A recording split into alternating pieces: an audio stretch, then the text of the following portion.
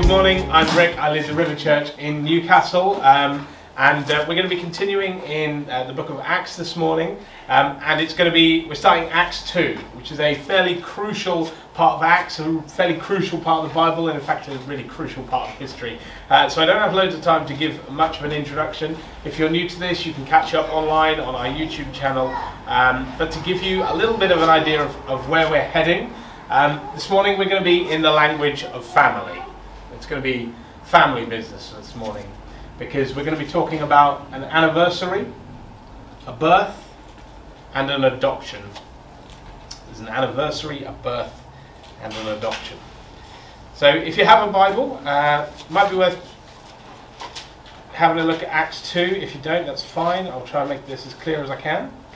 I'm reading from the ESV, which says this: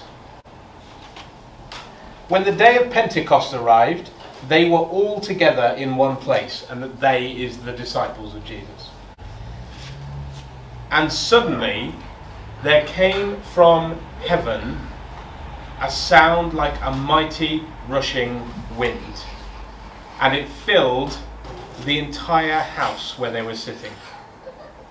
And divided tongues as of fire appeared to them and rested on each one of them. And they were all filled with the Holy Spirit and began to speak in other tongues, which is other languages, as the Spirit gave them utterance. Now there were dwelling in Jerusalem Jews, devout men from every nation under heaven. And at this sound the multitude came together, and they were bewildered, because each one was hearing them speak in his own language. And they were amazed and astonished. Not that they're amazed and astonished. There can't just be one. It's so much. And they said, "Aren't all these who are speaking Galileans? And how is it that we hear, each of us in his own native language? Parthians and Medes and Elamites and residents of Mesopotamia, Judea and Cappadocia, Pontus and Asia, Phrygia and Pamphylia, Egypt and the parts of Libya belonging to Cyrene, and visitors from Rome, both Jews and proselytes, Cretans and Arabians. We hear them telling in our own tongues the mighty works of God." And all were amazed and perplexed. That seems better. They're opposite, aren't they? So, saying to one another, "What does this mean?" But others, mocking, said they are filled with new wine. I just want to pray to begin. Spirit, we thank you that you come to us, that you poured yourself out on the day of Pentecost. I pray, Lord, that I can preach your word faithfully this morning, and as I do so, would you come to us, and would it be written on our hearts? Holy Spirit, we need you this morning. Amen. I used to work in a primary school, so I don't want to dazzle you with my maths knowledge, but a pentagon is a 5-sided shape. Yeah? Oh, that's right. Because pent means 5. Pentecost means 50, or 50th to be precise. That's because Pentecost was for the Jews the day that marked 50 days after the Sunday after Passover. Which is a bit complicated. For a Christian it's easier. It's 50 days after Easter Sunday, when Jesus rose from the dead. But crucially, they also celebrated Pentecost because it was the anniversary of the law being given on Mount Sinai.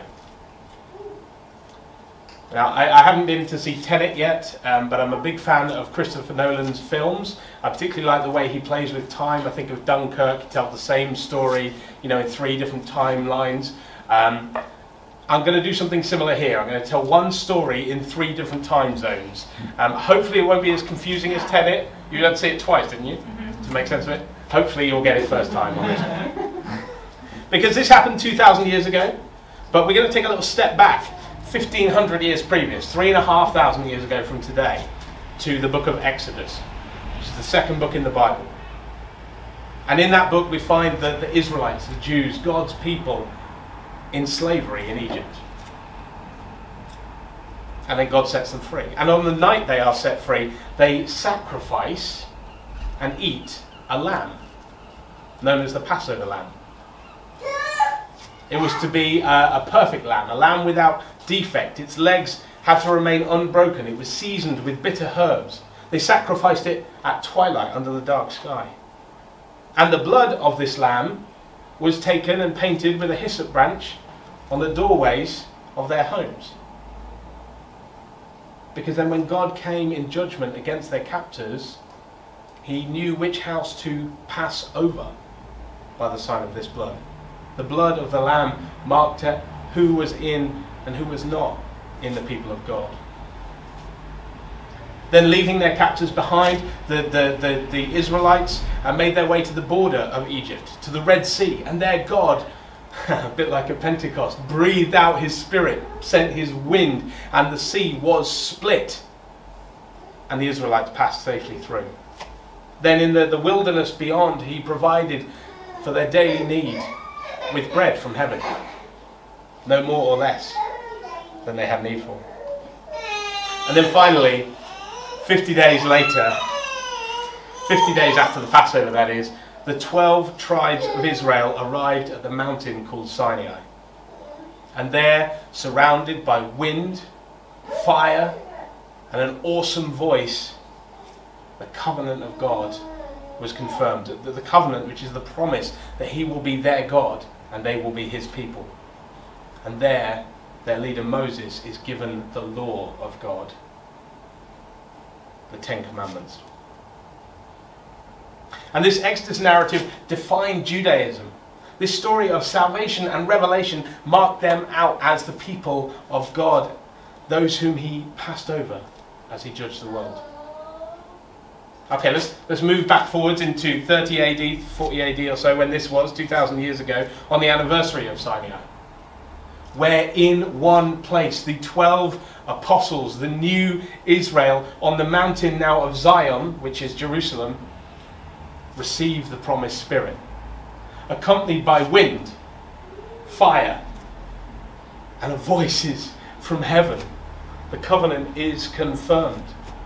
A new covenant prophesied by Jeremiah.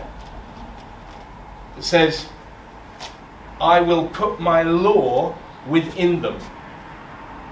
No longer written on tablets of stone like the Ten Commandments, but written on their hearts. I will write it on their hearts. I jumped the gun. I will be their God, and they shall be my people. No longer shall each one teach his neighbour and each his brother, saying, know the Lord, for they shall all know me, from the least of them to the greatest, declares the Lord. We'll come back to that, least to greatest, later. For I will forgive their iniquity, and I will remember their sin no more. And let's move forward again to today, because this is actually every Christian's story.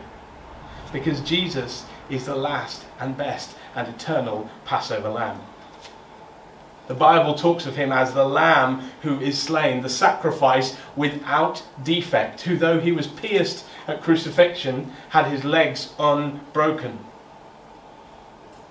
Who tasted the bitter cup of punishment, who died under a darkened sky, who drank from a hyssop branch, and whose blood marks out who is and is not in the people of God.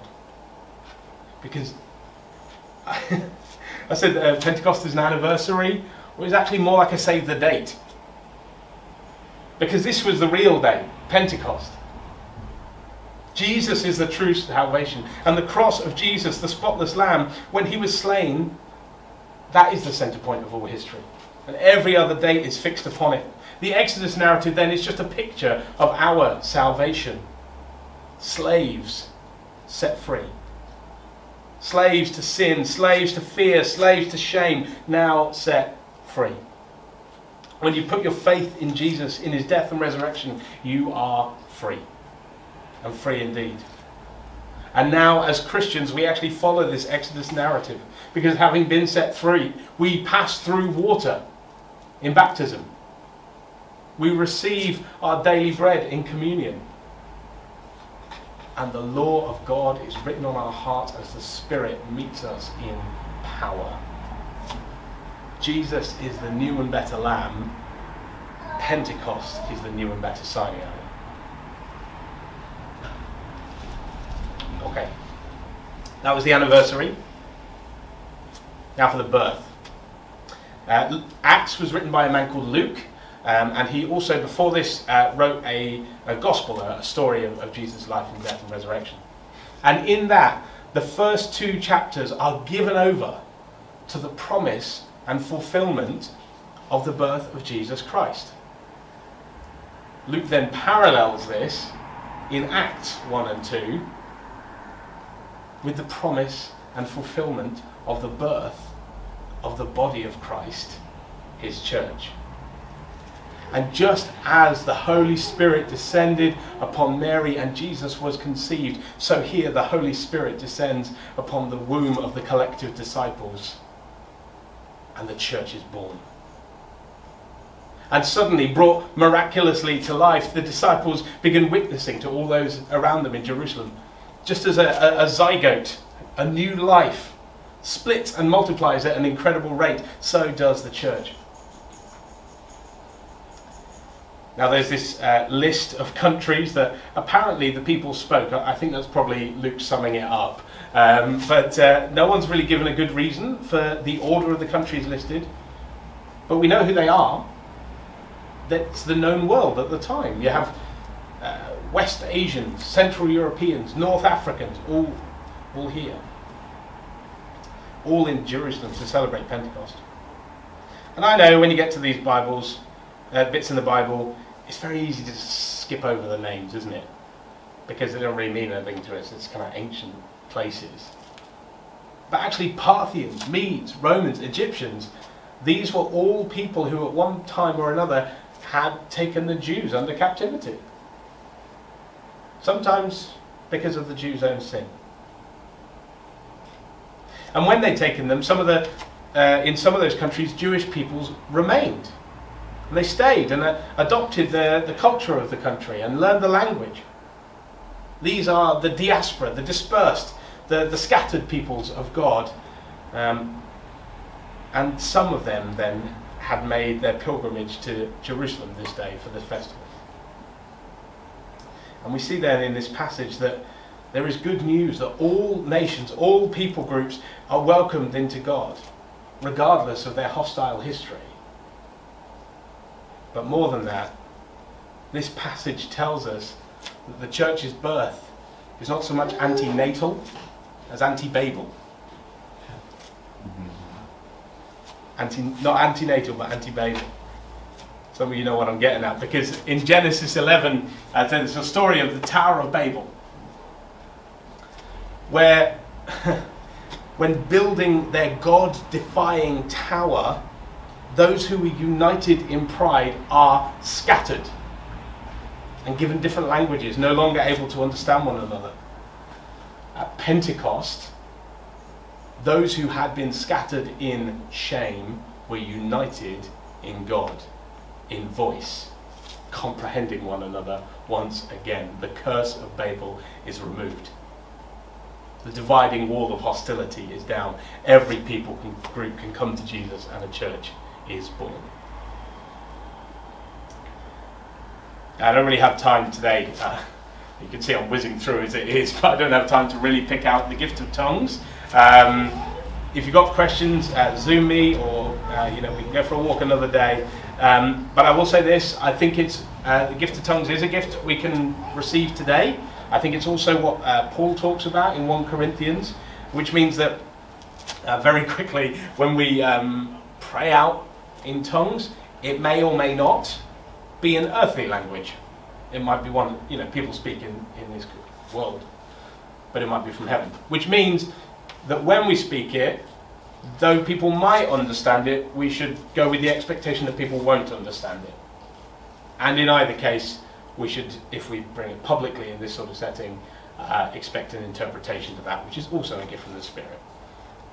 Because God is not a God of disorder, but of order. And the Spirit is a spirit of self-control. Okay, and I know I'm whizzing. And before we move on to adoption, I do want to just remember Jesus' birth again.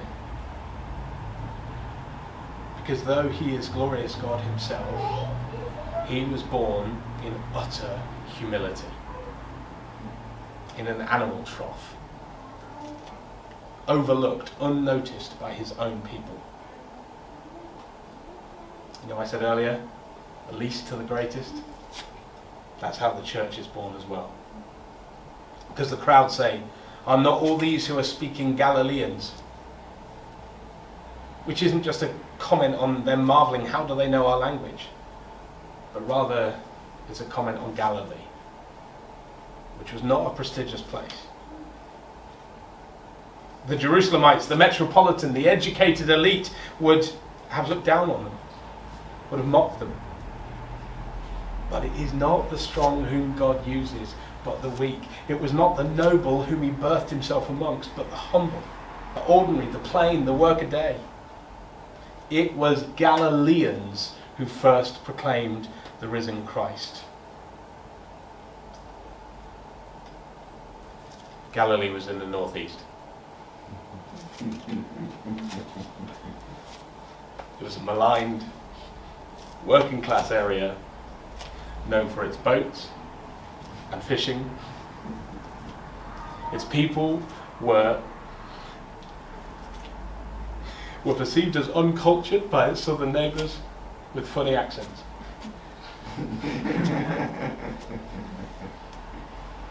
And so the disciples are dismissed as drunkards, because that's who they were. God, do it again. Reveal yourself to the weak, the uncultured, the maligned, the northeast, and proclaim your gospel. Lord, do it again. That's not even my final point.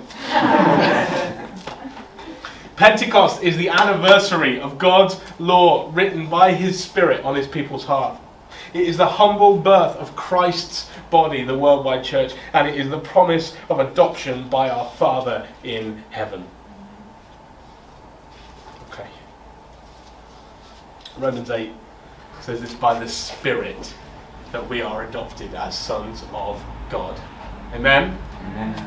And I mean sons at this point, it's not sons and daughters, it is sons specifically, which is entirely good news. Because when we receive the Spirit of Jesus, we receive the sonship of Jesus. And male, female, slave free, Jew, Greek, we can all claim by the Spirit the same relationship that Jesus the Son has with his Father in heaven. Another way to understand it is this. Jesus tells a man called Nicodemus in John's Gospel that to enter into this relationship we need to be born again. Jesus says in that encounter, when the Spirit blows, as it does at Pentecost, when the Spirit blows, when the wind blows, when the breath of God that Ezekiel prophesied over dry bones blows, the dead are brought to life and we are born again. Not literally, but spiritually, to a new parenthood. No longer children of mere men, but children of God. Reborn, adopted. All ways of saying that by the infilling of the Spirit, we are now sons of God. And not only sons, but heirs. Because now that God is our Father, he doesn't hold back any good gift. That's our inheritance. And it's for today. There will come a day when we receive our inheritance in full, when we see him on that great day. But right now, you can receive the Spirit. We sung it earlier, the same power that rose Jesus from the grave is alive in us today. It is a promise, a down payment of the inheritance that is to come. And what are these gifts he gives us? Gifts of service, gifts of speech. But how about this for a list? Love, joy, peace, patience, kindness, goodness, faithfulness, gentleness, self-control. These are the gifts of the Spirit by the Father. Gifts of the Father by the Spirit, rather. Love, joy, peace, patience, kindness, goodness, faithfulness, gentleness, self-control. I want that. I don't know about you, I want that. You see, the wind, the fire, the languages, these are outward symbols of an inward occurrence. The disciples were filled with the Spirit and they were changed. And there are lots of different words throughout the Bible, throughout Acts even, for this filling. You might see baptism, which implies like a total immersion in the Spirit. You might see pouring out. I think it's Bruce Milne, he says that when the Spirit is poured out, it's like water poured out. You're never going to get it back. It goes everywhere. You receive the Spirit. It's all the same thing. And the point is, it's continuous. Because you can listen to this and go, well, what do I do with this? Well, first you have to follow Jesus, believe in him. We see that in our Exodus narrative, don't we? Salvation first. Baptism, communion, filling with the Spirit. Actually, the order gets messed around in Acts 10. You know, they receive the Spirit before they get baptized. So if you haven't ticked all the boxes, don't panic too much. But you need to know Jesus first, and then he will fill you with his Spirit.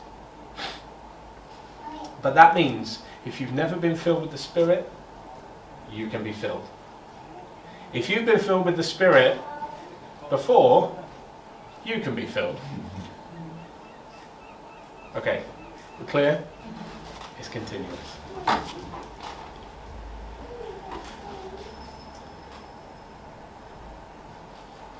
Thank you, Jesus. Thank you, Jesus, that by your death, your resurrection, and the pouring out of your Spirit, we are called sons of God.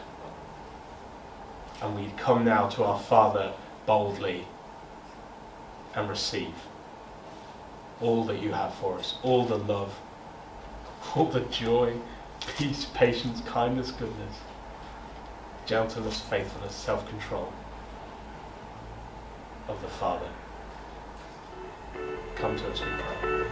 Amen.